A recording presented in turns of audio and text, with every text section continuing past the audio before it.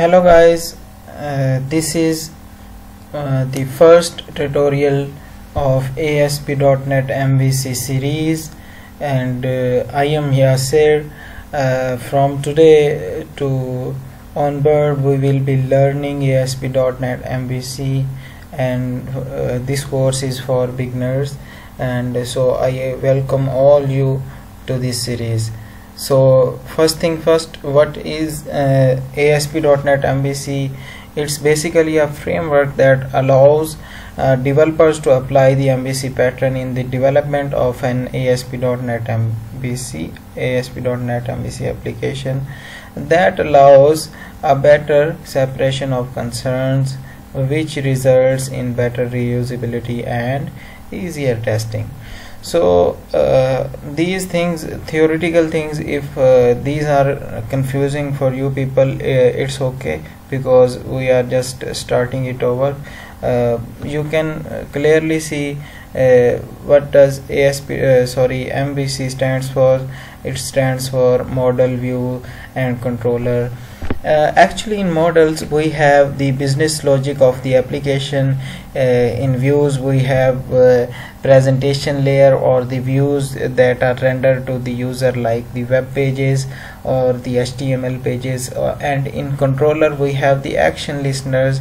Action listeners are nothing but the listeners to the user requests.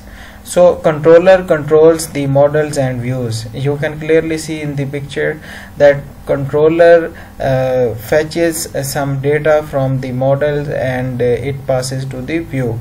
Here you can see some kind of definitions, that model is the business logic of the application, where like your tables, database tables, or the classes that represent the database tables reside in the model, or the business logic reside there.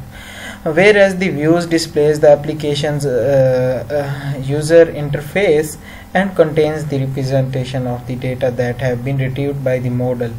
This doesn't have logic other than the ones strictly related to the presentation of the data.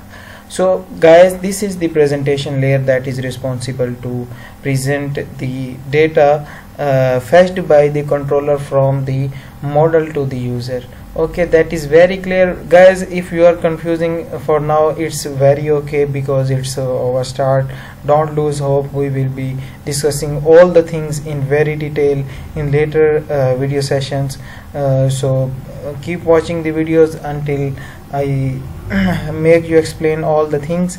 And back to the topic, controller handles the requests, read the form values if there are some values being sent from the form, passes them to the model, decides which view to render, and finally sends the data to be rendered to the view.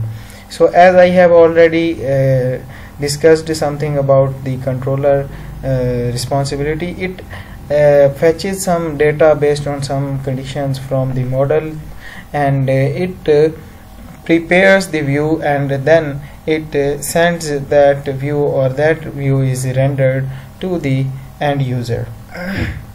So guys, this is all about the introduction of MVC model. It is broader level introduction. I am not going very deep, because if we are going to learn from next videos that model, view and controller, we will be looking in very detail. And as this course is for beginners, it's not for advanced developers, I will be discussing all the ground level problems, because the beginners do have such kind of problems. So stay tuned guys. That's it for this tutorial. Please keep watching the videos, and don't forget to subscribe and comment and like, and click the bell icon. Thank you.